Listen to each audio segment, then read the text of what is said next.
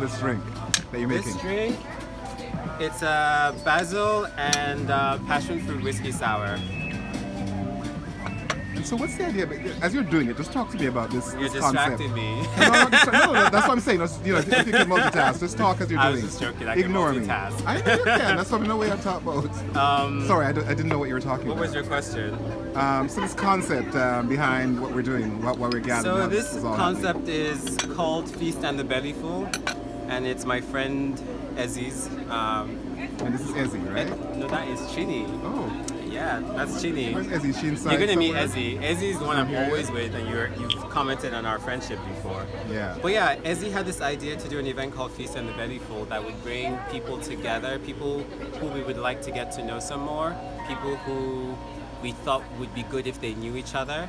And the idea came last year, and then this June I was like, Ezzy, let's do it. Like, I'll support you in what you want to do. Let's just do it. And we gave ourselves 5 days, and we did it.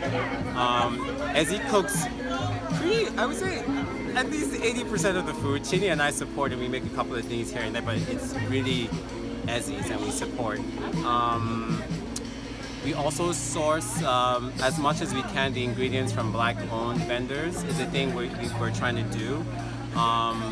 We actually got the corn that we'll be serving tonight from a guy called Tiba.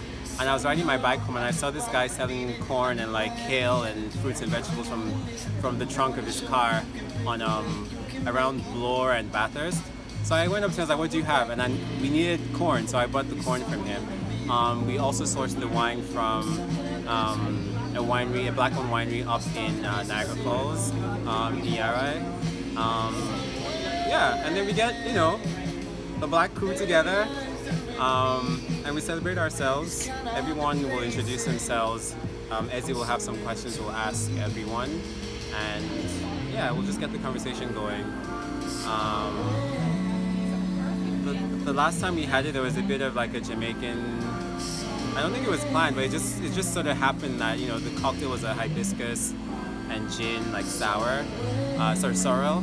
You guys say sorrel, and then this time it's kind of taken a Niger fusion vibe. So yeah, so there'll be like suya fish and pepper soup, and I'm not sure what else. Yeah. Lovely. And now I forget if I had poured whiskey in this, so this one might be really strong. Because I distracted.